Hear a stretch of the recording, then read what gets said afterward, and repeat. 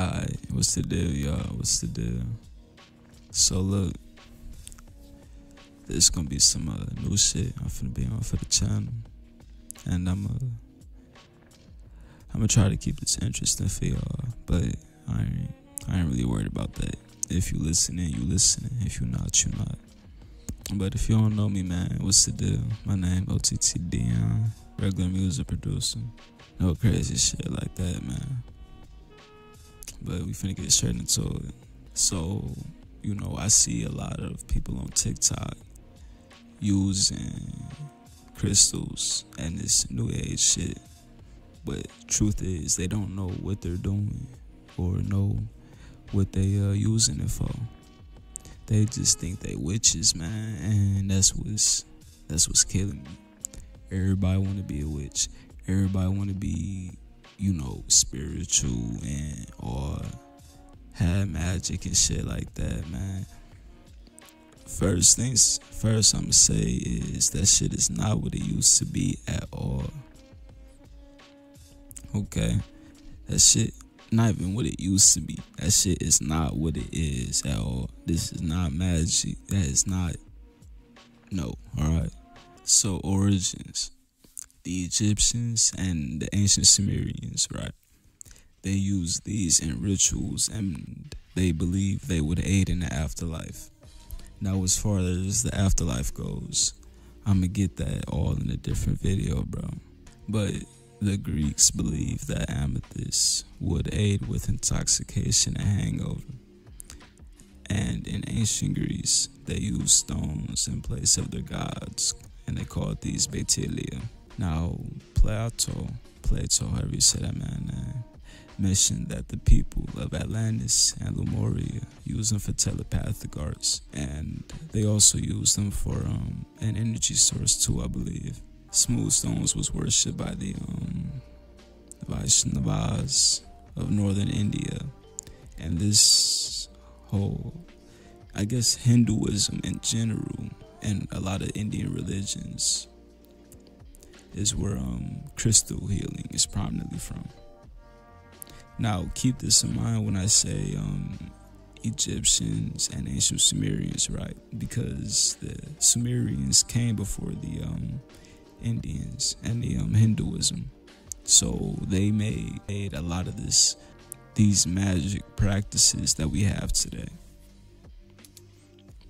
Now, the batelia, right? These mean the house of God, and they are meteorites and fallen stars. Take note of this, right?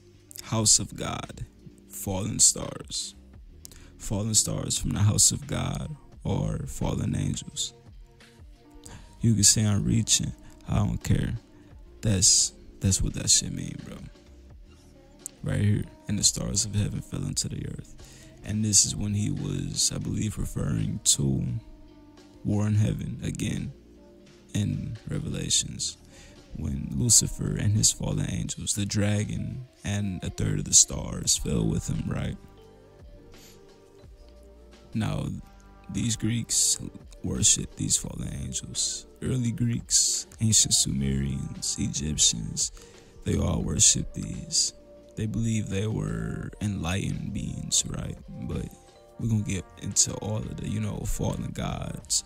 Where do these ideas come from into another video. And I put the definition of the batelia right there.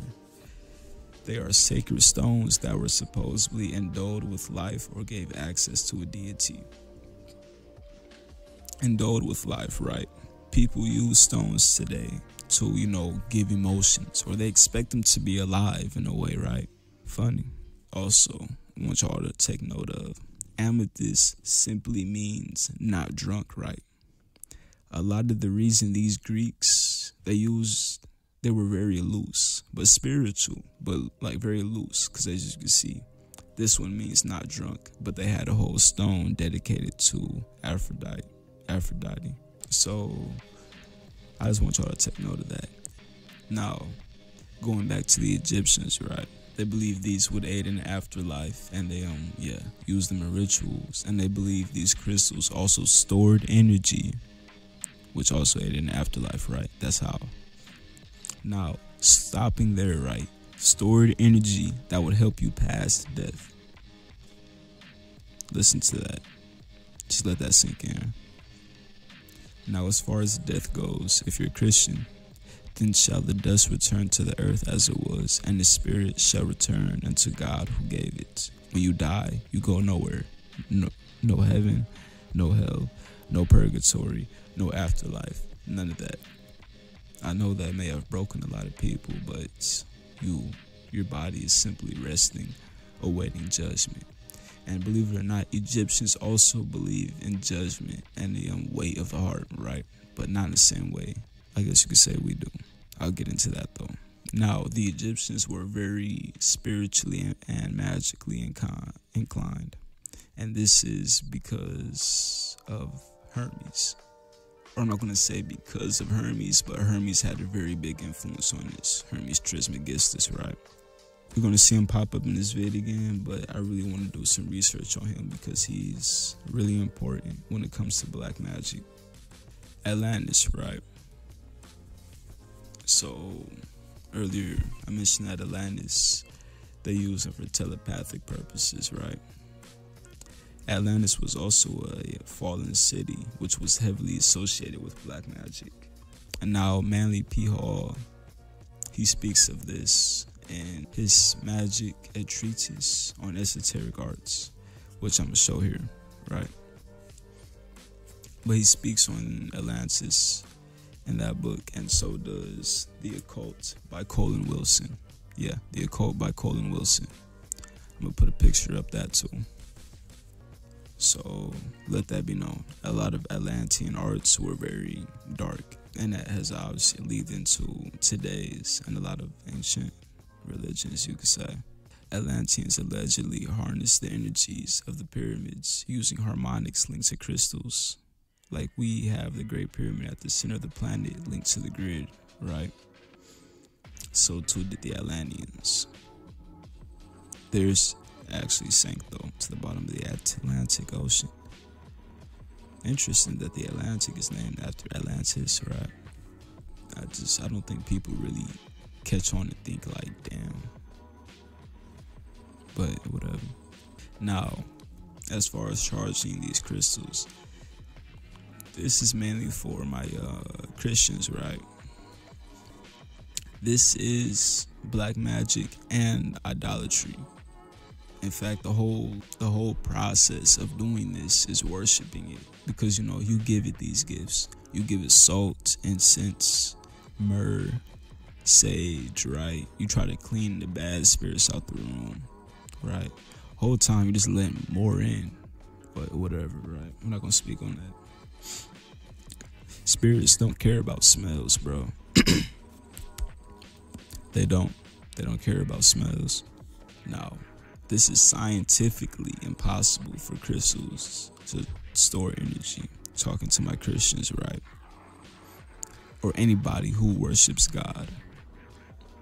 It's impossible scientifically. So where does this energy come from if God doesn't tolerate idol worship? People say, oh, the universe and the forces of nature. These are demons. Do your reading. Here's the book. Magic, a treatise on esoteric ethics by Manly P. Hall. Y'all love this man. Isaiah 57:6. Among the smooth stones of the valley is your portion. They are your lots. To them you have poured out a drink offering. You have brought a grain offering. Shall I relent for these things?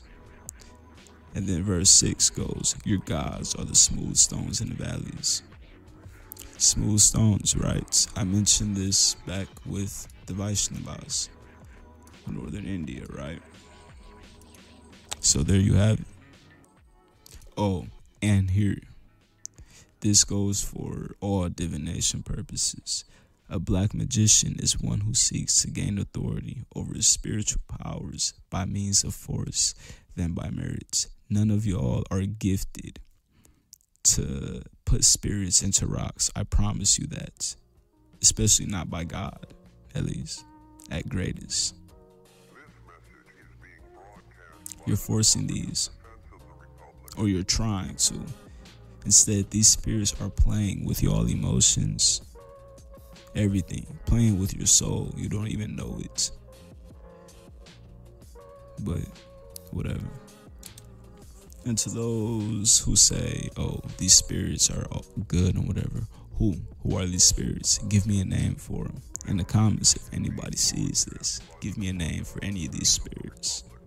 And then why does God need you to do this if you have him? We have prayer. So why do we need to sit here and bind crystals and play with paper cards and shit to get his attention? And then let it not be known, God is the source of all power. Black magic is perversion, which is what was seen with Lucifer in heaven. He had power, at least to an extent, perverted what he had, and now here we are. We have choice, perverted it, and got this. Choice is power. Animals don't have choice, they have forced instinct. Choice is very much powerful. Even when it comes to the choice of words we say, very powerful. People look over it, but if you listen, you listen. But this is the same with tarot cards, crystal balls, anything. Go to God, Jesus, and the Holy Spirit. And here's divination for those who are in denial. The practice of seeking knowledge of the future or the unknown by supernatural means, right? Examples of this are astrology, horoscopes, scrying, tarot cards, and Ouija boards. Scrying uses crystals, candles, and black mirrors, right? The things people run to before they run into a real mirror. By supernatural forces, though. Keyword. This goes back into that Egyptian magic stuff. It's linked to Egyptian mysticism. And they gave the credit cards credibility, building on Courtney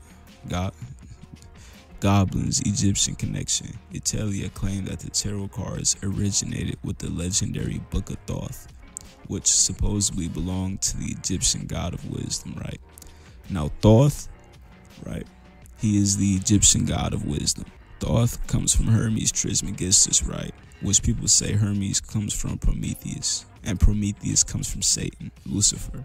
Okay, so Thoth comes from Hermes, comes from Prometheus, which comes from Lucifer. Lucifer means light bearer. Prometheus gave man fire, light. But the devil loves many forms. He came as Hermes, who came to the Egyptians as Thoth, who the Egyptians made the god of wisdom. That should be all I have to say, really. This is the same idea with the Greeks and a lot of their Greek gods. I mean, even Hermes was actually also came to the Greeks as Hermes. So, yeah. Now, besides religion, right? You know, people say, "Oh, I don't believe in God" or things like that, but still do this. I want to ask you, right? How can these crystals fix a problem that you've had that came from inside of you? How can an outside source fix you? Especially crystal, let alone a spirit. What do you think these spirits are going to do? You don't know the name of these spirits, yet you're expecting these spirits to confide in you. You get what I'm saying? I mean, what are the reasons you do these crystals, right? To promote the flow of good energy and help rid your body and mind of negative energy for physical and emotional benefits. If you're a bad person on the inside, a negative person on the inside, if you radiate negative energy as a person, no matter how many crystals you buy and how many rituals you do, none of those will ever make you a more positive person. Never. Not truly. Even if it looks like it, not truly. It'll never work like that. Because scientifically, this is impossible. Thus, it is either a spiritual or not real. And if it's spiritual, it means you're messing with unknown spirits you don't know. It's the truth, man. Even when it comes to Reiki, I mean, it's all in your head, man. Self-improvement and anything like that starts from the inside. You either reach inside yourself or outside yourself. So, you know, I want y'all to know, if you don't believe in spirits and stuff, then this is all in your head. If you do believe in the spiritual world, this is an offense to God. And if you don't believe in God, you're talking to, who are you talking to? Because the Greeks have a million unknown gods. So who are you talking to? But, you know, I also want to ask, what makes you think you need crystals to obtain whatever it may be? What makes you think you need crystals to do it? Deuteronomy 18:10-11. There shall not be found among you any that useth divination, or an observer of times, or an enchanter, or a witch, or a charmer, or a consulter with familiar spirits, or a wizard, or a necromancer, pyromancy, any of that, or a consulter with familiar spirits. If it wasn't given by merit, it's black magic. Solomon was by merit. Everyone else under him followed by black magic, because they wanted these things for personal gain, personal purposes. If it doesn't push heaven, then it pushes earth. If it pushes earth, it pushes destruction. If it pushes self, it pushes destruction. That's black magic. Motives of self. They're all bad. Even if they start off good, they're all bad, because by nature, we're all sinful. So I want y'all to watch what y'all mess with, man. You feel me? Some of this shit, ain't gonna go there. But, you feel me? Let me know if y'all got any questions, man.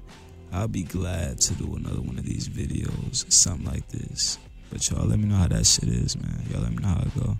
Y'all be smooth. I love y'all.